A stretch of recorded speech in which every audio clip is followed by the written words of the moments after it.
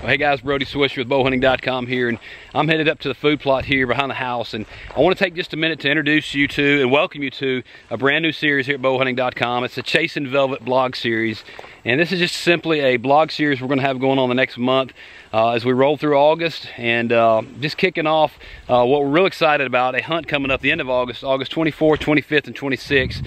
It's a velvet buck hunt, and for the first time in the history of Tennessee's Wildlife Agency, they've put a hunt in place specifically for targeting of a velvet buck, giving those bow hunters a 1 month early jump just for the chance of killing a buck in velvet. So it's a really awesome opportunity that we have. Our guys up north of us in Kentucky, their season always opens the first part of September, so they oftentimes have that opportunity to kill a buck in velvet.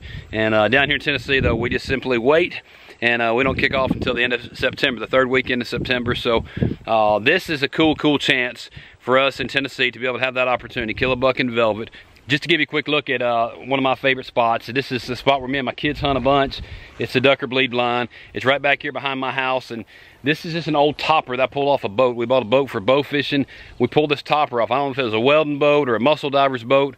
Either way, it had this big topper. It's like 8 or 9 feet long, 6 foot wide. So it's just a great setup. We pulled that off the boat, rigged the boat up for bow fishing. I said that's gonna be a heck of a ground blind for deer hunting. We call it the Ducker Bleed plot, and it's just a cool blind. We've killed a lot of stuff out of that, turkeys and deer. You can see just a nice little narrow strip here. It's kind of the gauntlet, and we've killed turkeys, deer, predators right here.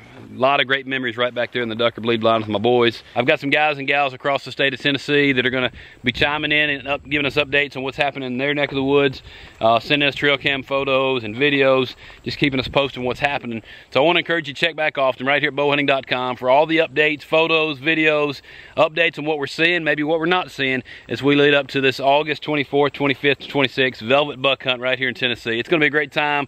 I hope you stick with us right here for the Chasing Velvet series.